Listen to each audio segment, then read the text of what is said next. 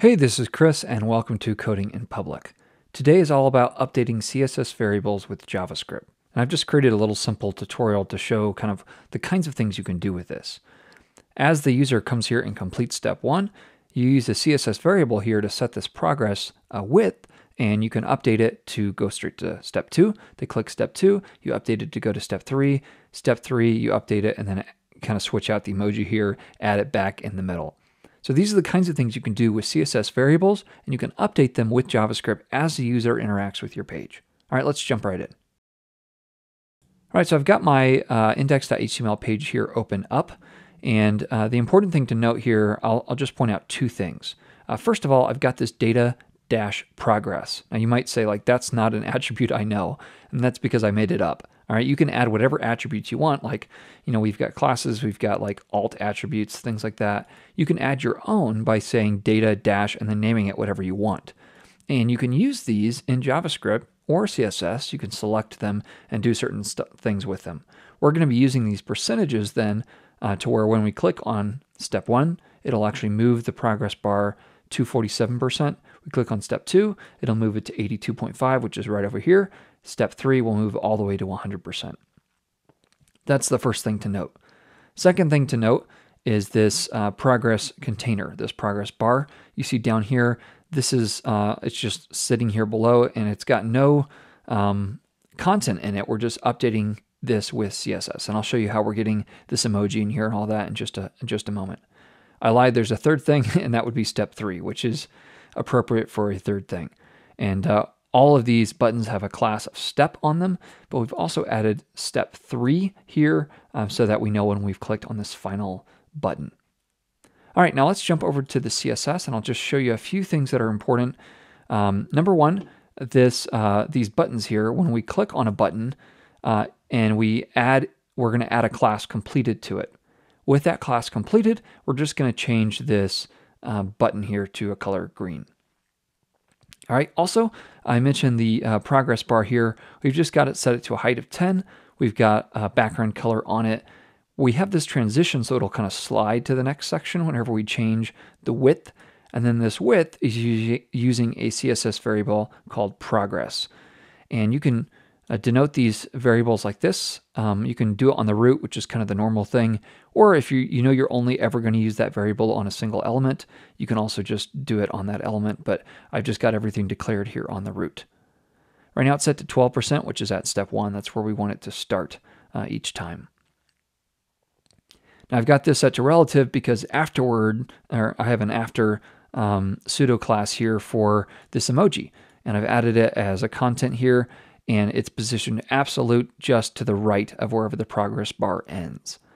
Whenever we add a completed class to the actual whole progress bar, which will be when we click on step 3, it will change out the emoji and then move it to the middle, 50% off to the right, and then we kind of do some translating magic to get it to be actually centered on that line like we want it to be. Okay, so that's the index.html, that's the CSS. Now let's get into the JavaScript, that's why you came here. All right, we're going to do a few things. First of all, we're going to go ahead and select the buttons. So we'll come here and just say, let's call these, well, let's just call them buttons. And we'll do query selector all. And you might remember we had a class on all of those just called step. And that should give us all of our buttons. Next, we need to grab that progress bar. So we'll do that, progress bar. And again, we'll do document.querySelector. And we're going to grab the progress bar. All right, so we've got the two things we need up front. Now what we're going to do is loop over all of the buttons in this node list, and we're going to use a forEach loop to add an event listener on each of them. So we'll come in here and we'll just say buttons.forEach. We'll just call them button, like that. For each button, we want to add an event listener. And that event is going to be a click. And when they click, let's just console log something so that we know that it's working. Console log, you clicked a thing. All right, so let's come here. We clicked the thing, we clicked another thing. Okay, so it's working so far. We've got a basic loop set up. Now what we want to do is just update that progress bar with whatever that data-progress is. Now, the way you can access data attributes, custom data attributes, is to just call whatever you're working off of. So this is the button, the thing we clicked on, and then say .dataset. And now you just do another dot notation and just whatever name you gave your data set, your data attribute. And we called that progress, data-progress. So now if we come in here and we click, we'll get 47%, 82%, and 100%. So whatever button we click on, it's saying, give me the data-progress.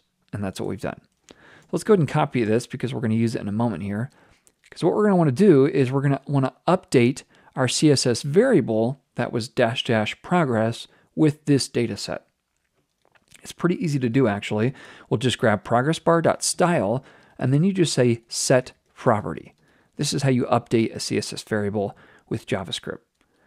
And then you name the property. So it was just --progress. You do a comma, and then you just add whatever it is you want to update it to. So let's say we wanted to update it every time we clicked on any button, we wanted to update it to 100%. Well, if we did that, as soon as we click here, it's just going to jump all the way to the end. Now, we don't want to do that every time. We want to use that custom data set to update the progress. So we can add that if we use backticks here, and then we can use this template string and just add in what we copied earlier, button.dataset.progress. And now when we come in here and click, it'll use that percentage to jump to the next area. Now, this is really cool to be able to update CSS variables. You can have your users do all kinds of things. Like, let's say, for instance, you had a color picker. They picked a color, and you assigned whatever they picked to your CSS variable called color picker or whatever. As they're interacting with your page, then they kind of get a say in how stuff looks or how stuff operates. And you can use these CSS variables to do lots of cool styling things based on the user's input. Hey, future Chris here. I was editing this and realized I probably should have called out one thing, which is since we selected that progress bar and we're updating the variable on that progress bar, only the progress bar actually gets that variable changed. So if you want to change the variable for the entire document or your entire site, you actually need to update the root itself. So let me go ahead and drop in a screenshot here of what that would look like. You'd have to actually grab the root itself, and you can select it just like you would in CSS with a :root. And then when you update the style, you'll see there you have to update root.style, and that will update it for your entire site. But the way we did it, we're only updating that progress bar. That's the only thing it's used on, so that's why I was updating it on the actual element. But there's kind of two ways, I guess, you could change a property. You can either change that property, that custom CSS variable, only for an element by selecting that element, or you can do it for the whole document by selecting the root and then changing the style.set property on the root. Okay, back to the video. All right, now we have a couple other things we need to do. The first thing was that button. We wanted to add a class list of completed to it. You might remember that when we do that, it turns it green. And then the last thing we want to do is when we have any button that has a step 3 class on it, we want it to actually apply that green label to it. So let's just come in here and do an if statement. We're going to say if the class list contains, and it just has to contain that step 3 class. If that's the case, then we want to add a new class to the actual progress bar. Same class that we added up here, except instead of progress bar, it is going to, or instead of button, it'll be for the progress bar. So we'll go progress bar, and now as we come, we click here, we click here, we click here, and it jumps to the middle. All right, the power of being able to control CSS variables with JavaScript, with user input and interaction is really, really interesting and allows you to do some pretty cool stuff with your site. So right now, this is just kind of a basic introduction of how you set a data attribute here in HTML, how you use CSS variables, and how you can update them with JavaScript. In the future videos, I'll be using this more frequently, but I don't want to have to explain kind of how to do it each time. And so I figured I'd make a short little video explaining how to do it with this simple tutorial. All right, thanks so much for watching. If you like this, please hit the like button and subscribe, and I will catch you next time. Happy coding.